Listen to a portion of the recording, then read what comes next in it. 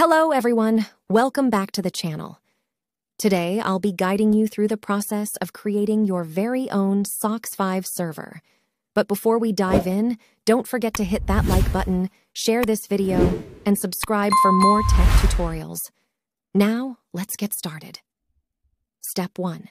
Begin by opening your preferred browser and navigating to the SSLH Tunnel Max website. Once there, locate the hamburger icon at the top right corner of the screen and give it a click. Step 2.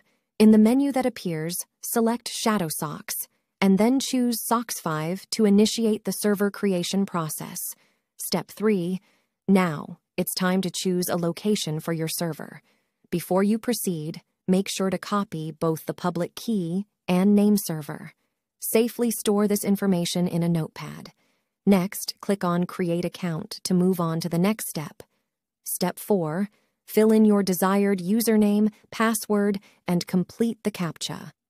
Once done, click on Create Account to generate your SOCKS5 server. After the server is successfully created, copy the SOCKS5 TLS server for future use. Step 5.